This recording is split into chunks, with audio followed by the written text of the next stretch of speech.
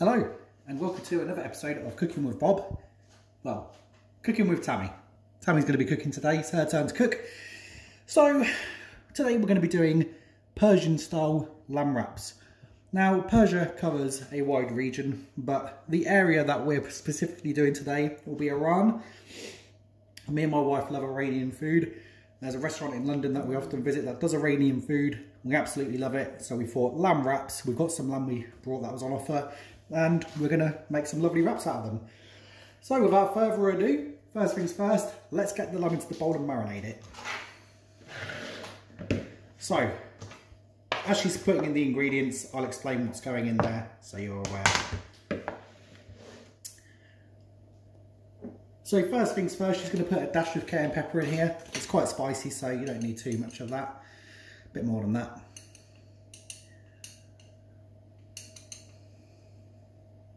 Yep, perfect. So it's a dash of cayenne pepper for a bit of heat. We're now going with sumac. Sumac is it's quite a lemony flavour. It's quite a tangy, kind of tart, citrusy flavour. It goes quite well. We're now going with some cumin. And again, I don't care about measurements unless I specifically am working with oil or baking. So we're going to eyeball this. We're now going in with some cinnamon. We're using sweet cinnamon here, but you can use any variety, but we're choosing to use sweet cinnamon to impart a bit of sweetness. I'm going to cut through that with a bit of lemon juice using the old thumb method. My thumb's not big enough. That works, it's good enough. We'll do a sprinkle of salt. This is my proprietary garlic salt blend. Well, I say proprietary, I don't actually own it, but I don't know many other people that use it. Not around these ends anyway. Crack of pepper. And a few shards of glass. And we'll go in with a tablespoon of olive oil there. A tablespoon will be good. It'll give it a nice succulence. And this is garlic infused olive oil. Awesome. And I believe that's everything for this. Oh, we also have some honey as well. But we're currently having to we're trying to prise the honey out of this jar because we foolishly kept it in the fridge when we shouldn't have. And yes, what we're going to have to do is we're going to have to heat the honey through, and then we'll come back to you once the honey's going in. But it'll be about a teaspoon roughly of honey.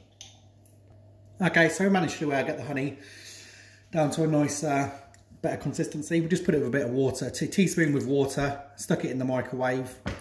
It's relatively the same consistency. So stir that in. Does it smell good? So usually you'd also put pomegranate molasses in here. We don't have any. I will definitely buy some though, because I've had some recently and I really liked it. Oh wow, that's the stuff in it. Okay. Awesome, that's that done. So what we're going to do now is we're going to marinate that. And whilst it's marinating, we're going to make some of the homemade flatbreads. Okay, so we're going to do the flatbreads. Now, we are going to cheat a little bit. We completely know how to make flatbreads, but you know what? We found something interesting recently in Sainsbury's. So we're going to use it. And that is some Middle Eastern style flatbread mix. Now, what we need to do with this is simply put it in a bowl, and combine it with 125 ml of water and oil. So literally, it's just a packet mix job, and you combine it all together. So I'll let the wife do that. But before you do that, I'm going to give it a quick read. So just give me 5 seconds. Okay, cool. Yeah. So it is pretty much just a chuck it in job. Chuck in the. Add the mix in. Whole pack. I'll have a look what's in here actually in a minute, because it looks like there's some herbs in there. 125 ml of warm water, followed by 2 tablespoons of olive oil. And this is garlic infused, so we'll just put a bit more flavour in there. So let's have a look at the ingredients. So we've got flour, yeast, and then various different preservatives. We'll keep that because I do have some more oil I can put in that. Salt, cumin seeds, parsley, pepper, ginger. So I don't know if you call that a bit because my wife's throwing things around the room. Fenugreek, coriander, ginger, thyme, bell peppers, juniper berries, dried red chilies, and an anti-caking agent. So, smells good. Smell that. Smells quite thymy. So all we're going to do now is combine this together, knead it for 5 minutes, and then you'll see the result.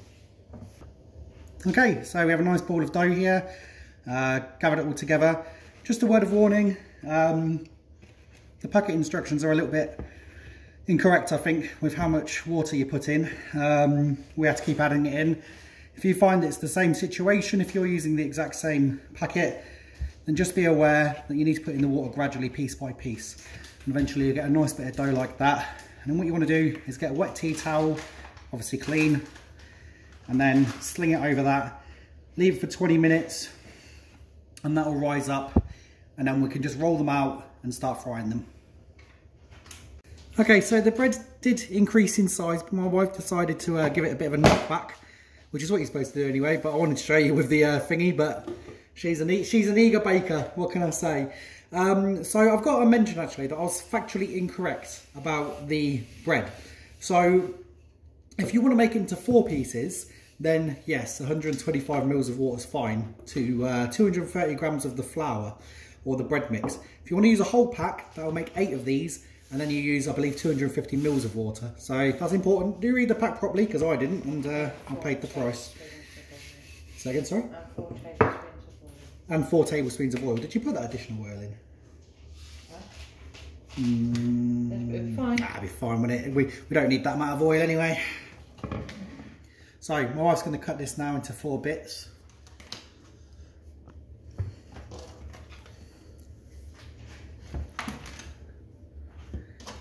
Beauty, beauty. And we're going to pre-cook these because, to be honest, I prefer pre-cooking flatbreads, because what we tend to do with flatbreads is we tend to cut them and then stack them up and then cover them with cling film. What happens, it kind of almost steams and it makes it softer, which is a lot easier to kind of scoop things up with. So now we've got nice 8 pieces of dough. My wife is now going to go ahead and start rolling them out into pieces. So okay, I'll let you enjoy watching this bit, so you can see the rough sort of thickness that we're going to get it. My wife's somewhat of a master of flatbread. She does usually make them herself, but today we decided to try this packet mixture out, because, to be honest, it'll go really well with what we're having tonight. It just seems like a perfect combo. And that's what you're looking for. Nice small little flatbread. That'll make 8 of them bad boys. Job's a good one. Right, so we're going to finish these flatbreads off now, and then we'll get them onto the frying section to cook off. And you can see what's happening there. So just to quickly show you, what I've also done is I've chopped up an onion and I've mixed it in with that lamb. And now I'm going to let it rest at room temperature until we start cooking it. The reason why I'm doing that is because if I don't, the lamb will be tough as old boots. Trust me, I've done that before and it's not good. So the onions will impart a bit of flavour onto the lamb, and it will just create a nice extra texture in our wraps. So that's what's happening with the lamb. Okay, so we're ready to get it all frying together. We've used some spray oil in the pan. We feel there's enough oil in it.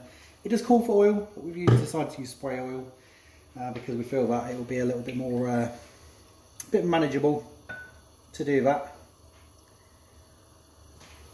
So I get frying these.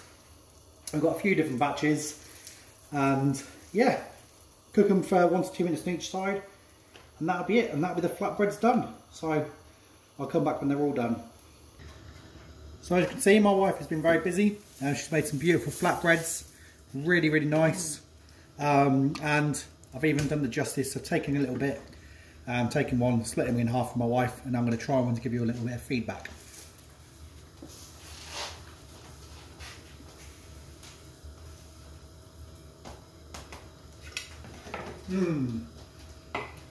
Really fragrant. I'm getting a lot of different herbs. I think the only thing it really needs is a bit of salt, actually. I think we should have seasoned the dough. You can always season it. Well, we can season it after the fact, I guess, yeah. But yeah, really nice. I definitely recommend that packet mix. And it's made 8, well, it made 8, we've nicked 1. So that will go quite far. We can wrap these up and have these over the next few days. So there's a fresh one right out of the frying pan. The only warning is they do need a lot of oil. we were going hell for leather on our spray oil, so yeah, it does take a bit of work, but yeah, well worth it. So that's the flatbreads prepared. We'll fry the lamb shortly, and then we'll just start assembling it as well. Okay, so my lovely wife has started frying the lamb, and it smells absolutely amazing. It really does. It's really filling the kitchen with the flavours. So yeah, we're just going to fry it off. The onion's getting soft, so it's absorbing the juices from the lamb. So yeah, once they're cooked through, then that'll be done, and we can start assembling the dish. Okay, so now I'm going to make a basic dressing for this. So it'll be mayonnaise, a couple of tablespoons of that.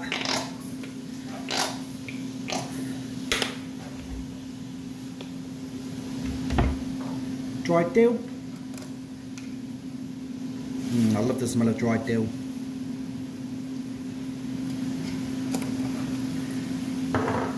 Dried mint.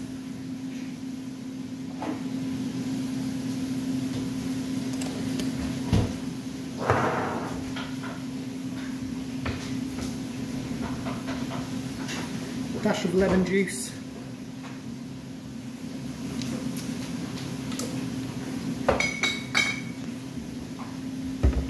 A little bit of honey. Sounds unusual, but it's going to give it a sweetness. And you can see the honey's now melted from earlier.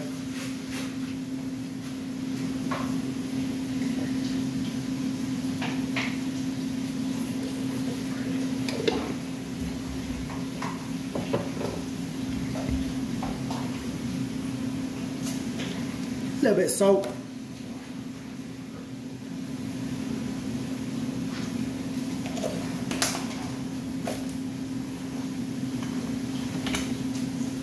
Crack of pepper.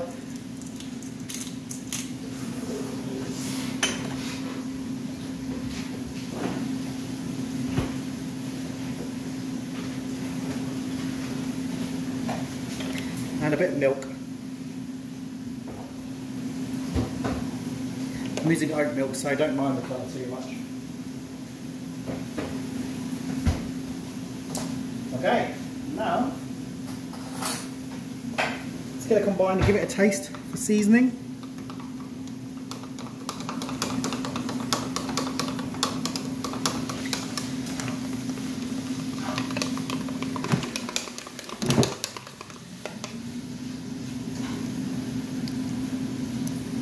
Perfect. I think it just needs one more thing actually.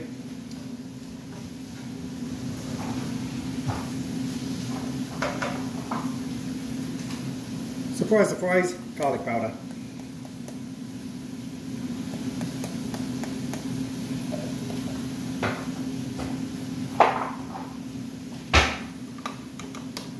And let's just give that a go with the garlic.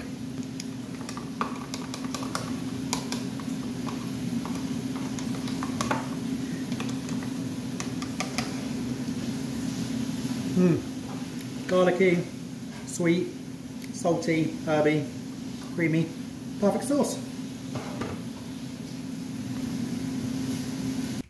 Okay, so here's my lamb wrap. Got the flatbread, got a mixture of salad, which includes a little bit of pickled cabbage. Yum, yum, yum. Okay. So what I'm going to do is I'll try some of this lamb first on its own, and then I'll try some of the sauce, and I'll get it all together.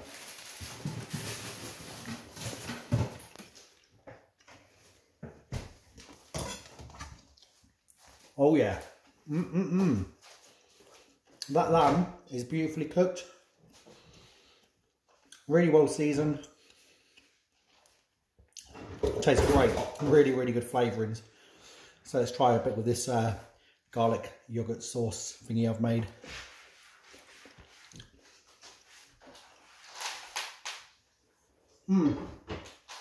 That's a good compliment, that is. It goes really well together. So I've already tried the bread on its own. So let's start kind of building this together.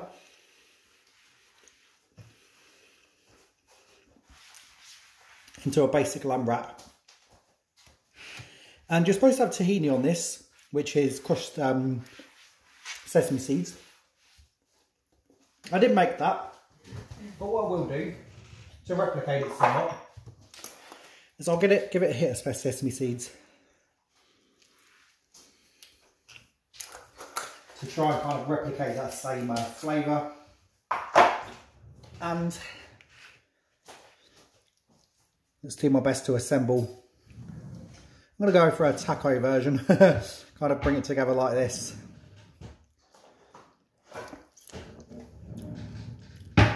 It's going to be quite the mouthful. So have a look at that. That's just absolutely perfect. Let's give it a go.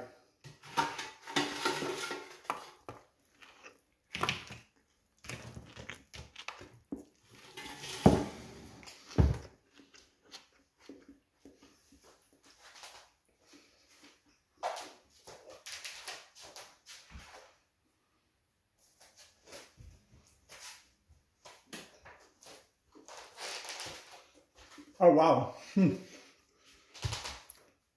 Them sesame seeds really do improve it actually. It really tastes good. Really good. The lamb's a little on the chewy side. To be honest, that can't be helped. We flash fried it. Just give me a second, I'm going to finish chewing this. There you go, just chewed it. So, the flavours are really good. I'd say, personally, if I was to do it again, I think rather than frying the lamb outright, I think I'd pressure cook it. So I'd give it a fry, tinge it. Same seasoning, same spices, same everything. But I'd pressure cook it so it's tender. Probably even pulling apart. I think that would really add to it. But hey, it tastes really good. The flatbread's a really good combo. Salad's really fresh. What can I say? It's perfect. So I'm going to give this an 8 out of 10. It can be refined further. I think next time I make this, I'm going to pressure cook the lamb so it pulls apart. That'll be the only change I'll make here. Once I do that, 10 out of 10. So that's been me today, cooking with Bob. Huge thanks to Tam for cooking this today. Absolutely wonderful meal. I'm going to dig in and enjoy this now. So have a great day. Take care and see you in the next episode.